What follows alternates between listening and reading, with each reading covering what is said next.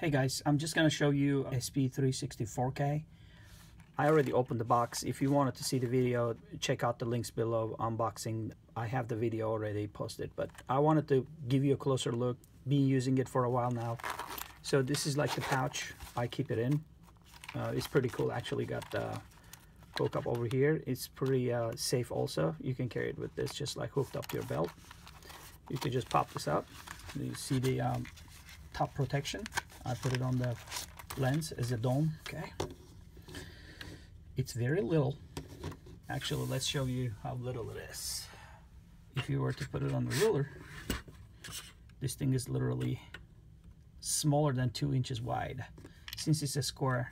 So yeah, smaller than 2 inches, and the height is right about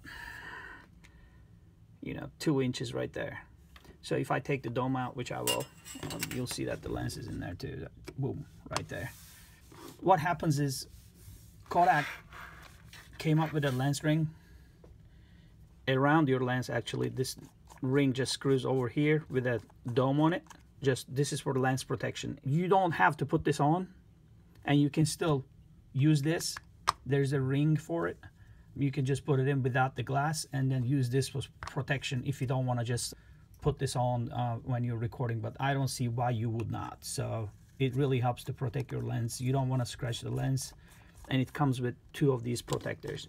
So this is how small it is. You can see it says Pixpro 4K on it. The previous version was yellow and SP360 only, going up to 1080, I believe. On the side, you're gonna see your standard tripod holes here. If you're screwing it in, the other dot goes in here with the springy one, and then you screw it right there. You have an L shape. If you bought the right package, you have an L shape that's the camera sits in there, or you can just like face front, like facing like this. I usually shoot my shots like that, the dome looking up. Depending on what you want to do, you have the attachments and you have the options out of the box. So if you watch my other video, you're gonna see all the attachments. This is the port for HDMI and charging port, and then the SD card right in there. It's just a matter of just clicking in and then pulling out the SD card. It's a micro SD. Strongly suggest using a quality SD card. The speed of 4K demanding, so try to get a class 10, I believe, yeah, of those.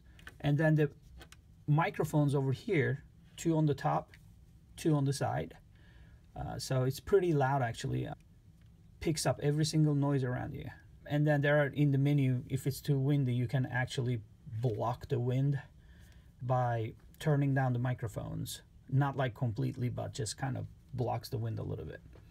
On the side, the mode button that turns it on, and this is like working out the menus. This is your Wi-Fi button right there. It says it's splash proof, not tested yet, but I bet it'll be okay under the rain. If you don't dip it in, you'll be fine. This is your screen. It's black and white. You kind of like have to go through the menu. If you didn't know this before, if you didn't work it out, it takes a little bit to work it in. Kind of you get used to it in a week or 2, depending on how much you use it. But the menus are pretty smartly designed. The user manual helps a lot. It's quite light. There's no battery. It's charging right now. The bottom port is like metal, and the way you open it is just, this is springy right here. You pull it to yourself. You pull it and then slide this part out. See, like this, I slide it right there, and it's springy, comes out. I just store this in here so I can this is my adapter. So this is the battery compartment. Battery goes in here. It lasts quite a bit, but I want to say if you're constantly recording, the battery will be like an hour and 15 minutes at most that I found. So this is it. This is your camera right here. Very little, very effective. I got great videos coming up, so stay in touch. Ask any questions you may have. Let's just stay in touch. Thanks.